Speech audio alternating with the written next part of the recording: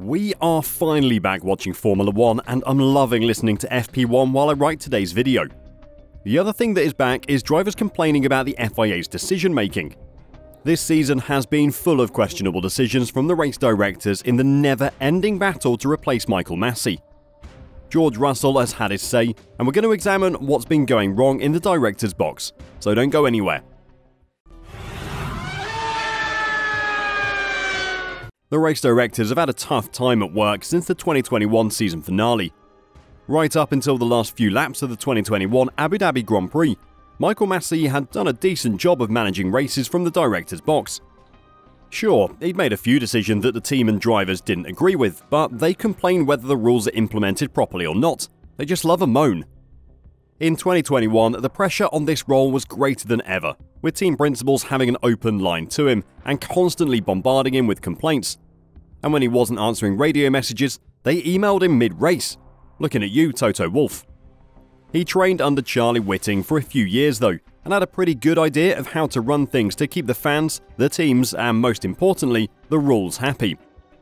Unfortunately, the pressures of the FIA and the teams wanting races to finish under racing conditions, and team principals in his ear constantly, led to the mistake that cost him his job.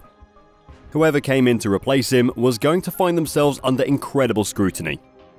That is exactly what Niels Wittich and Eduardo Freitas found when they started in 2022.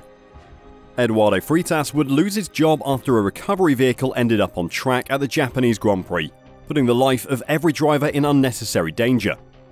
So now we have Niels Wittich, who in Australia fell foul of the sport's desire to not finish races behind a safety car. That isn't the only thing he's got wrong this year though. We'll take a look at a few of his mistakes later in the video, but first let's see what the Grand Prix Drivers Association had to say.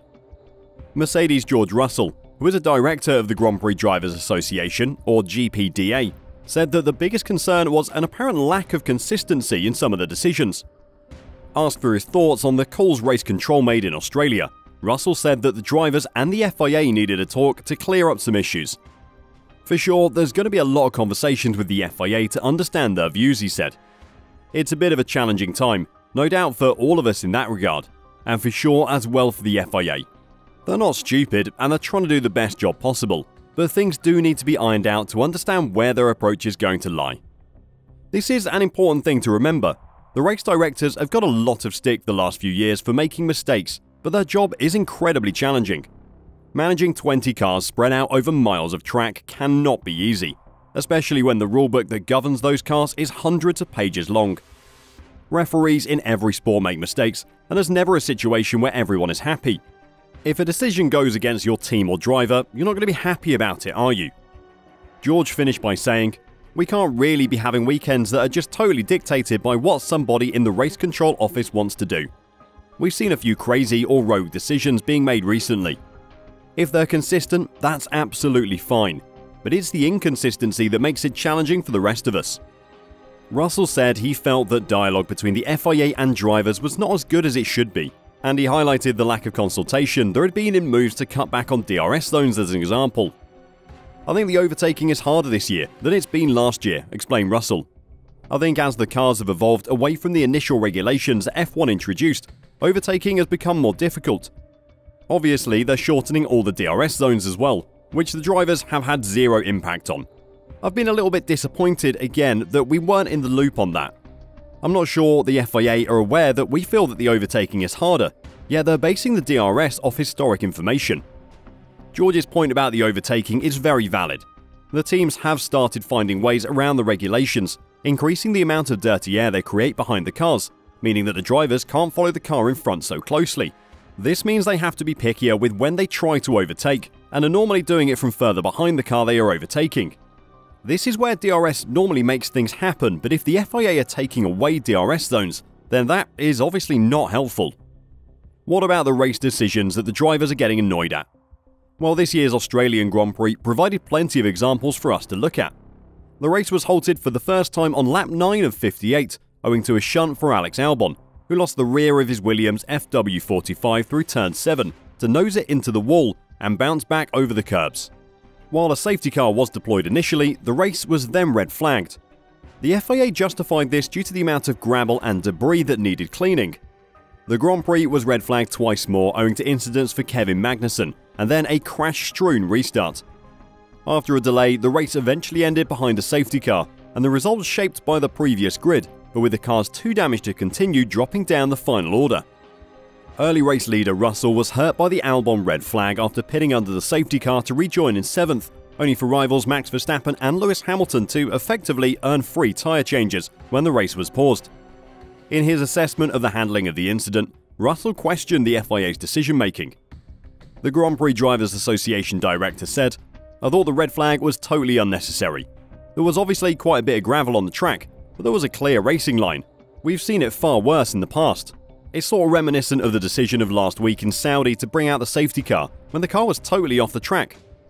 In the incident in Saudi, the race director couldn't see Lance Stroll's car on a camera, but the GPS was showing it stopped on the track, so for safety reasons, the race was red flagged. Stroll was off the track, and it was an unfortunate lack of camera coverage that led to the decision. If Lance had been on track but they hadn't red flagged the race because they couldn't see what was happening, people would be angry as well. There really is no winning as a race director. George finished by saying, "So I don't really know what's going on with some of the decisions at the moment. We're all trying to work together with the FIA to improve things, but it's seemingly a bit of a challenge." Meanwhile, McLaren driver Lando Norris implied that the red flags were not dictated by safety, but more about artificially creating drama to make the race more exciting. Having finished 6th, he said, "The whole point of red flagging it feels like was to just put on a show. I'm the one driving the car, so I just feel like I could have been so unlucky through no reason. I easily could have crashed with Nico Hülkenberg at the end, because there's people going off and you're suddenly swerving and things like that. Because they try and put on a show. You just get unlucky and everything can be taken away from you all of a sudden." This seems to be the root of many drivers' complaints.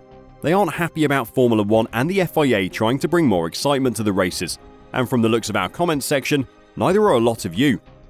Formula 1 has existed to varying levels of success for many decades now, so I understand everyone's frustration with the governing body trying to add more excitement.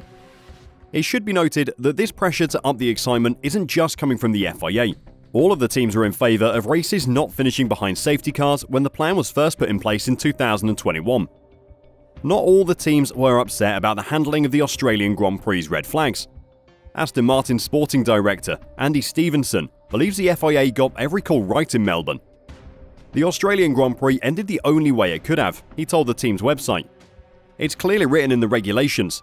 We had a conversation with race control before it all happened, to let them know what our understanding of the rules was, and they informed us of the decision they were going to make, and that their interpretation of the rules was the same. There was a bit of uncertainty, but the FIA got it right." Just last year, fans and drivers were upset when the Italian Grand Prix ended under safety car conditions due to a delay in the recovery of Daniel Ricciardo's stricken McLaren, prompting some to ask why a standing restart was not used. You really can't please everyone. Andy Stevenson said the Australian Grand Prix showed the FIA has taken recent lessons on board. They've learned from things that have happened over the last few years, and they managed the Australian Grand Prix extremely well, he said. They are the only ones with all the information, and people need to remember that. There's always space for improvement, and that is what the drivers and teams want. But just saying the race director isn't doing a good enough job doesn't help anybody. Do you think the drivers will ever be happy with the job being done by the race directors? Let us know your thoughts in the comments down below, and until next time, drive safe and bye for now.